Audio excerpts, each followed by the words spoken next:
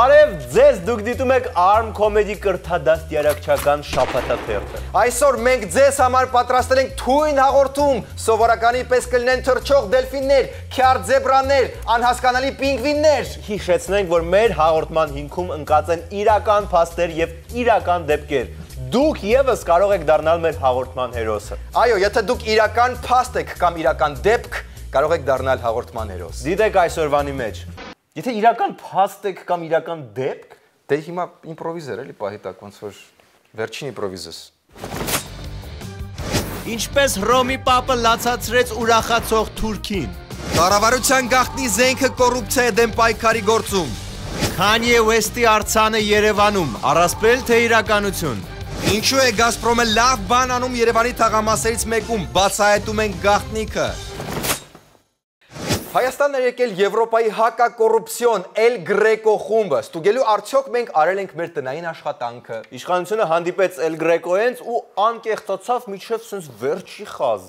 Հայաստանի իշխանությունները Եվրախորհրդի կոռուպցիայի դեմ պայքարի երկրների Գրեկոյի խմբի անդամներին վստահեցրել են, կոռուպցիա մեր երկրում պակասել է։ Այմար, դե պետք չի տենց միանգամից ճակատներն ասել, սպասեք մի երկու շփվեն մարդկանց հետ, պաշտոնյաների հետ, միանգամից իրենք էլ կզգան, որ պակասել է կոռուպցիան։ Պես տեսնես ոնց են եվրոպացիներին բացատրել, որ նվազել է կոռուպցիան։ Մենք ունենք բացառիկ կադրեր։ Դիկին Գրեկո, նայեք, սա 2013-ի կոռուպցիան է, տեսեք ինչ մեծ է, ինչ շատ է, սա 2014-ն է, նայեք ինչքան ենք փոքրացել, բուջուր համովին կոռուպցիա, տեսնում եք։ Can you tell him that I'm not Greco? My name is actually Regina Phalangi. Ասում ինքը Գրեկոն չի, իր անունը Regina Phalangi է։ Հա? Also, you could just tell him I'm a tourist in Yerevan. Ու հա, ինքը տուրիստ է Երևանում։ Բա դու ով ես։ Ես ասում եմ զուգարան եկ գնում, կանգնացրիք, ասեք թարգման չգիտեմ։ I think that's Greco. Ասում եմ երևի Գրեկոն ինքը։ Դիկին Գրեկո, բարև ձեզ, տեսեք կոռուպցիան ինչքան է։ Սա 2013-ի կոռուպցիան է։ Մեծ է, շատ է, սա 2014-ն է, փոքր, միկրո կոռուպցիա է։ Just amazing. Խումբը իր վերջին զեկույցում դրական էր գնահատել Հայաստանում կոռուպցիայի դեմ պայքարը։ Լավ, իսկ հիմա ուսումնասիրում եք վիճակը հաջորդ զեկույցի համար։ Հա, ում հետ եք հանդիպում այդ ինֆորմացիան ստանալու համար։ Գրեկոյի անդամները Հայաստանում հանդիպել են խորհրդարանի, դատախազության եւ դատարանների ներկայացուցիչների հետ հաջորդ զեկույցը պատրաստելու նպատակով։ Են Լևոն Զուրաբյանն են նկարում։ Ահա։ Դե ուրեմն վերջին դրական զեկույցներ։ Իսկ ինչպես է իշխանությունը վերաբերում ընդդիմության քննադատությանը այս հարցում։ Ընդդիմադիրների այն մոտեցումները, թե ամեն ինչ վատ է երկրում, նա ծայրահեղական է համարում։ Անդադ ուզում եմ վատը տեսնել, բացականը տեսնել, մտածում եմ, որ ինչքան մրոտ են, ինչքան կեղտոտ են այս իշխանություններն ու կառավարությունը, իրենք շուտ կգան իշխանության։ Ոչ, այդպես չի լինում։ Դե մեր մեջ ասած իշխանությունը քննադատել է։ Մրոտելը, հա։ Կամ մրոտելը ուրիշ պատճառներ էլ ունի, ասենք լիքը չլուծված խնդիրներ ու միաժամանակ միլիոններով փող են ցպնում կառավարության դահլիճի ռեմոնտի վրա, Գյումրիում ճանապարհը գոյություն չունի, իսկ Սևանում վինդսերֆինգի վրա են միլիոններ ցպնում, հա ու մեկ իշխանությունը տենց չեք ստանա։ Հա, եթե ուզում եք իշխանության գալ, մասնակցեք ընտրությունների, ստացեք ձայների մեծ մասը ու դարեք իշխանություն։ Լավն է։ Ուրիշ լավ, կառավարությանը կոռուպցիային վերադառնանք եւ այսպես հանձնաժողով ունենք, ինչը չեք հավանում։ Կոռուպցիայի դեմ պայքարելու համար կառավարությունը ստեղծեց հանձնաժողով, որը ղեկավարելու է վարչապետը, իսկ կազմում կլինեն նախարարներ, որոնց ընդդիմադիր թևի ներկայացուցիչները համարում են կոռումպացված։ Լավ, այ հիմա հիշեցի պատճառը։ Իսկ մենք կլսենք իշխանության պատասխանը, բայց նախքան դա կարճ դադարվեցնենք եւ վայելենք Քիմ Քարդաշյանի զգեստը, որով նա գնացել էր Փարիզ։ Հա ինչ բոլորին հետաքրքիր է։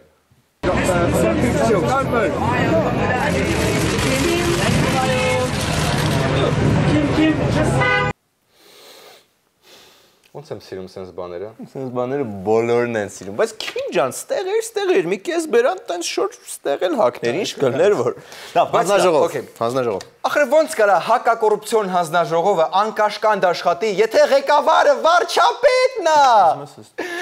Ոնց, օքեյ։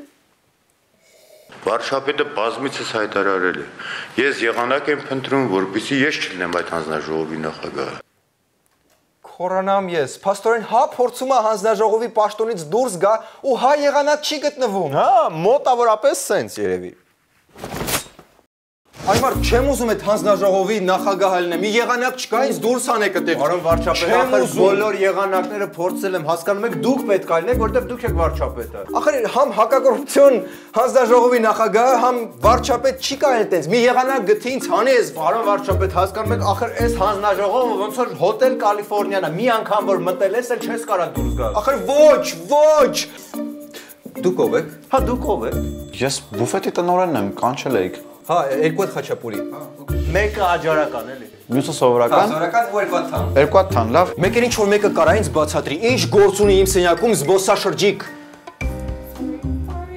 Հա, sorry, որն է, այմարդ։ Գործ ենք ան, վարչապետ ենք, ամեն տեղ չեն կարա մտնել։ You go to opera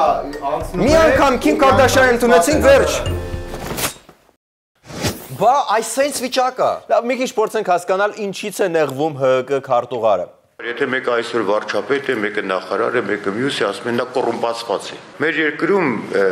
հնարավորություն ունեցող մարդկանց չեն սիրում։ Դա շատ վատ երևույթ է։ Դա շատ վատ երևույթ է, բայց ինձ թվում է, մարդիկ ուղղակի մտածում են, որ ահագին պաշտոնյա պաշտոնական դիրքը չարաշահելով է հարստացել ու տենց։ Ահա, հատուկ են մարդիկ այտենց կան Հայաստանում։ Բայց հա, ինչ որտեղ նաև ժողովուրդը չուզողոտ պահեր ունի իհարկե։ Ինչ որ դառը նոտա է, մի քիչ չքաղցրացնենք։ Հա, էլի մի երկու վայրկյան եկեք այդ ցիկներից նայենք, էլի։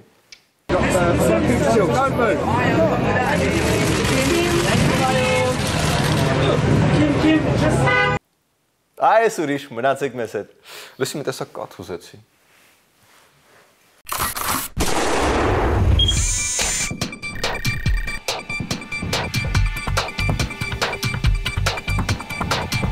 Գազպրոմ Արմենիա ընկերությունը ուզում է առնել մեր հողերը։ Դե ոչ բոլորը իհարկե։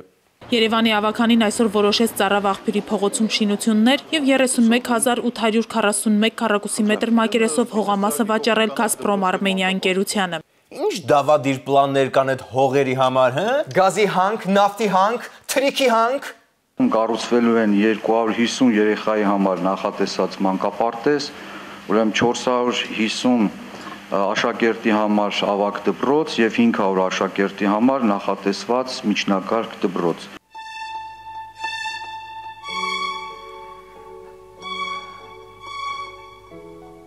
Չէ, լուրջ, բայց որտեղ են փորձում ես գցել։ Հա ու քաղաքապետարանը ինչ է մտածում սրա մասին։ Եթե այս կազմակերպությունը դա չէր իրականացնելու, ուրեմն համայնքը իր բյուջեից դա պետք է իրականացներ։ Okay, լավ, միած ստապվենք, ինչու է մեգա կորպորացիան լավ բանանում Ծառավաղբյուրում։ Դա մի վարքան մտապահենք, իսկ տեսնենք ինչ ուրիշ որոշումներ կայացվեցին այդ նիստին։ Ի օգուտ ժողովրդի։ Ի նպաստ ժողովրդի։ Ժողովրդի խաթր։ Հանուն ժողովրդի։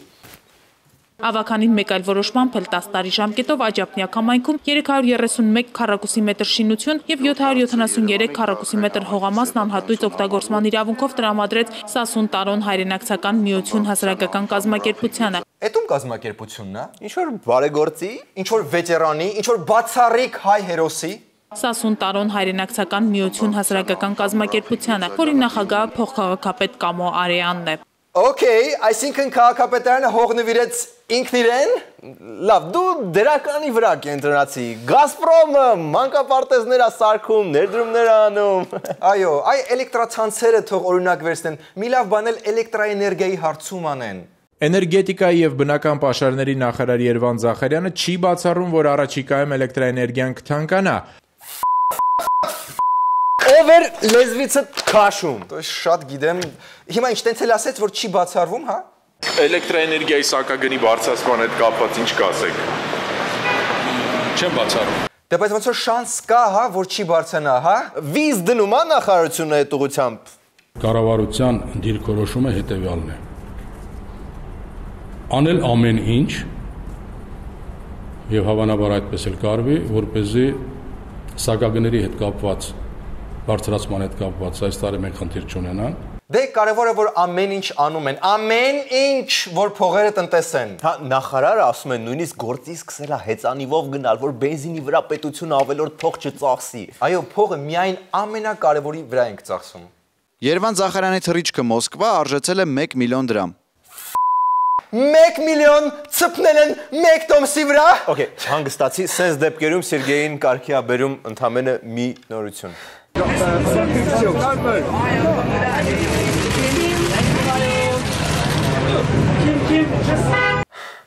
Շնորհակալություն։ Իրոք, գուցե արժեր այդ 1 միլիոնը տալ, որովհետև ես լսել եմ, որ ոչ էլիտար տեղերը շատ չոր են ու նախատեսված չեն նախարարների համար։ Իսկ հիմա ուշադրություն, հենց նոր Սերգեյը սուտ ասեց մեր եթերում, նախարարը 1 միլիոն չէր ծախսել այդ տոմսի վրա։ Լուրջ, բայց Նախարարը ծախսել էր 990,000 դրամ, կերալ։ Օրող, 1000 ներողություն, ես 1000 ներողություն եմ խնդրում։ Ո՞նց 990-ա ծախսել, պատալիր չի ռեյտինգի համար, սենց ամեն ինչ ուռճացնել։ Նարեկ, ես իրոք չգիտեի։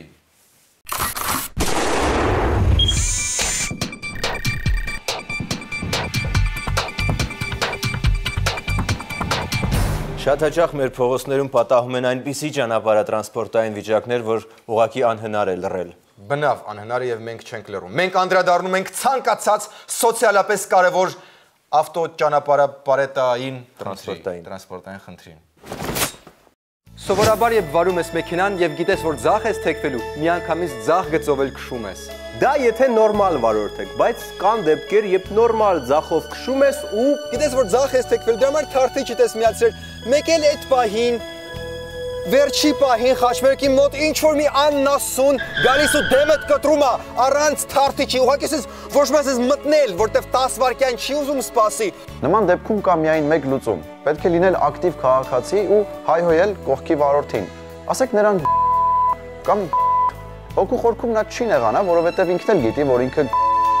լինենք պահանջատեր քաղաքացի, քլնգենք լկտիաբար ճանապարհը կտրող վարորդներին։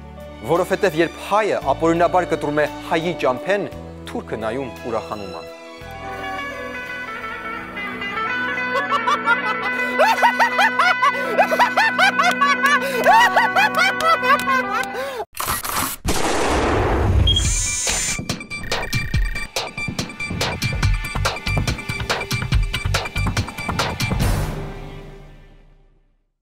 Վերջին օրերը չափազանց ծանր էր տանում թուրքը, ով այս տարի մի քանի անգամ առիթ էր ունեցել նայել ու ուրախանալ։ Այս օրերին թուրքը ապրում էր իր կյանքի ամենադաժան պահերը։ Այս հիանալի ազնվորության շնորհիվ Genocidio del 20 Առաջինը, որ համընդհանուր ձևով սահմանվում է որպես 20-րդ դարի առաջին ցեղասպանություն, որի զոհ գնաց ձեր ազգը, քրիստոնյա առաջին ազգը։ Ուստեղ մեր հարևանը մտավ մի մութանկյուն, կուչ եկավ հատակին ու սկսեց հոնքուր լալ։ Մի փոքր ուրիշ ձև ես պատմում, մենք ունենք վավերագրական կադրերը։ Թուրքիայում գտնվող Վատիկանի դեսպան Անտոնիո Լուչիբելոին կանչեցին թուրքական ԱԳՆ ծնողների հետ։ Անտոնիո ջան, մենք ու Ֆրանցիսկոս Պապը ձեր հետ ենք, ինչքան ուզում են թող կատաղեն։ Դե թուրքերի համար երևի սա անսովոր էր, որտեվ առաջի անգամ Հռոմի Պապը ասեց ցեղասպանություն բառը։ Իտալիայի արտգործնախարարը զարմանում է ու հիշեցնում, թուրքերի կոշտ տոնն անհասկանալի է ու չարդարացված։ 15 տարի առաջ Հովհաննես Պողոս II Պապն էլ է նույն խոսքն արտաբերել։ Չեմ ճոգում, բայց ինչ է այդպես լացուկոցը կապել։ Դե նախորդ անգամը երևի չէին հիշում, երևի պատմաբանների հանձնաժողով պետք է ստեղծեն, որ հիշեն։ Թուրքիան այդ առումով ոնց որ իմ տատս է, անդադ ասում է ես սկլերոզ ունեմ, բայց ամեն ինչ լավ էլ է հիշում է։ Թուրքիայի էպիկական ստորացմանը զուգահեռ վնգստոց կապեց Ադրբեջանը, որովհետև դե ոնց կարար այս պատմությանը չխառնվեր մոլորակի առաջատար անպոչ գտալը։ Հետաքրքիր է, որ Սրբազան Հովապետի խոսքերից հատկապես Ադրբեջանն է նեղվել։ Բաքուն տարակուսանքի մեջ է, չգիտի, թե ինչու Վատիկանն իր հետ այդպես վարվեց, քանի որ Մեհրիբան Ալիևայի ջանքերով Վատիկանում միլիոնանոց ներդրումներ են արվել։ Դե ոնց հիմա Բաքվին բացատրենք, որ սենց բաները հո եվրատեսիլ չեն, որ փողով որոշվեն։ Իսկ Թուրքիան այդ ամենից զատ ստացավ նաև դաստիարակչական չափալախ եվրոպական բարեկամների կողմից։ Վատիկանի հարվածից ուշքի չեկած Անկարան ապտակ ստացավ Բրյուսելից։ Let that claim be honoured today by joining the 11 EU member states and national parliaments that recognise the Armenian genocide. Եվրոպան հավատարիմ մնաց իր իսկ դավանած արժեքներին։ Եվրախորհրդարան ջան, որ պահին ասեք, խաշի սեղանը ձեզ է սպասում։ Իսկ արդեն շնչակտուր եղած Թուրքիային Հայաստանից քննադատում էին մերոնք։ Ամեն տեսակի քննադատություն կար։ Ուզում եք խրպոտ ձայնով քննադատություն։ Турция достаточно нервно воспринимает все, что связано с столетием геноцида и с его обсуждением. И те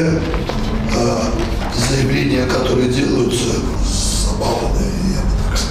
Ուզում եք թրաշով քննադատություն։ Նախ հենց թուրք հետազոտողները պնդում են, որ մի քանի կարևոր արխիվ իրենք չեն կարողանում մուտք գործել։ Ուզում եք 2000-ականների նոստալգիա առաջացնող ձայնով քննադատություն։ Որոշակի որևէ լուրջ արգումենտ ես մինչև այսօր չեմ լսել, ինչու Թուրքիան պիտի չընդունի հայոց ցեղասպանությունը։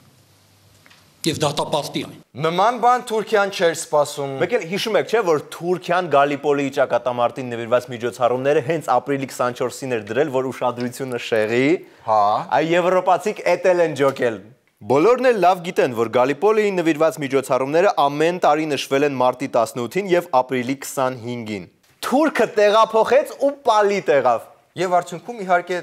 տխրեց։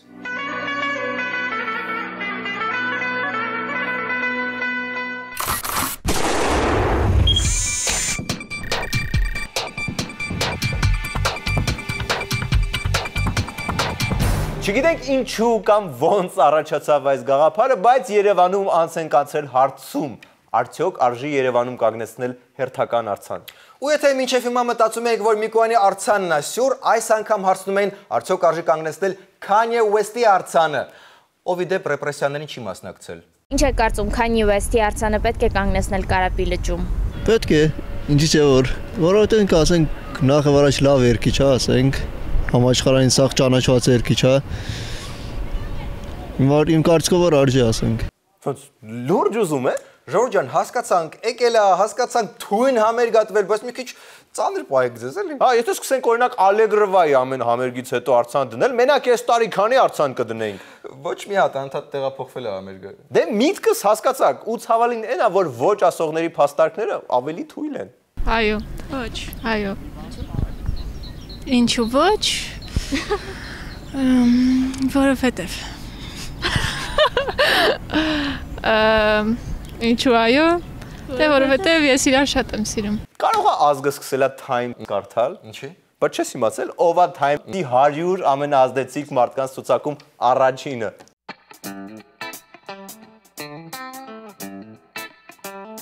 Ինչ ճիշտ է, լավ ազդեցիկ է։ Ես մինչև հիմա ջուր եմ տեսնում, մրսում եմ։ Բայց ավելի ճիշտ չի լինի գոնե Քիմի արձանը կանգնեցնել։ Չէ, չեն կարա, այդքան պղինց չի երիքի։ Դե գոնե Կիսանդրին։ Այ Կիսանդրին կարելի է։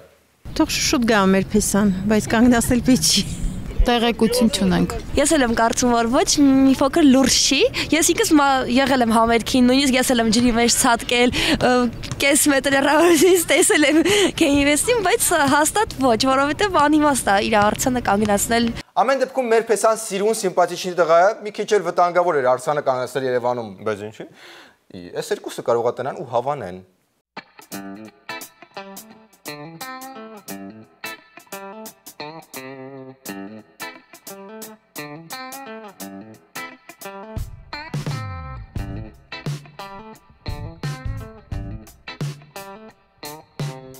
Իսկ հատուկ արձանաֆիլ երիտասարդների համար Երևանի հենց կենտրոնում տեղադրվել է նոր արձան։ Ոսկեզոծ արձան, շքեղ արձան, գնացեք այդտեղ։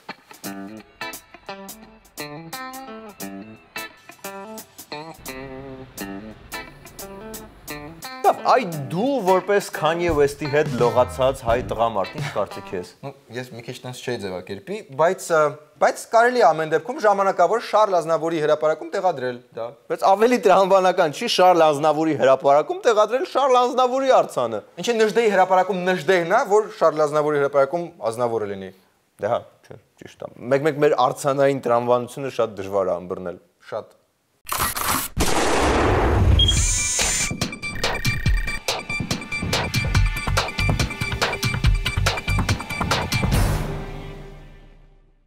Իսկ ArmComedy-ն այսօր այսքան էր, վերջում դիտենք վիդեոբոցը։ Շատ նոստալգիկ ձայնով վիդեոբոց։ Այսինքն որոշակի քայլեր են կատարվել, որոնք տրամաբանության մեջ չեն ընդհանրապես։ Ու հիմա ամբողջ քաղաքական նայում ես իշխանական էլիտան, ուրա գորալով, Հռոմի պապա սա արեց, եւ խորհրդանից, սա մենք ենք։ Ահա եւ եւս մեկ մունատ գրող ստանում է իր բաժակը, Նարեկ Ավետիսյանն ապրես չի անարել, գրել է վիդեո մունատ ուղարկել է ու ստացել իր բաժակը, ապրես։ Լավ սխալ է Նարեկը հայտնաբերել, ինչ որ սխալ չի կամ ինչ որ ստից բան չարի, իսկական բովանդակային սխալ ձայնագրել է իրեն, ապրես, եւ հիմա գոհ ու շնորհակալ, նա հեռանում է մեզանից, գոհ ու շնորհակալ, ապրես, շնորհակալ, գիտեք շատ հուզված եք, բոլորս էլ եղել ենք այնտեղ նորմալ, գիտեք գոհ ու շնորհակալ, հավե բաժակը, հաջողություն Ալեքսան,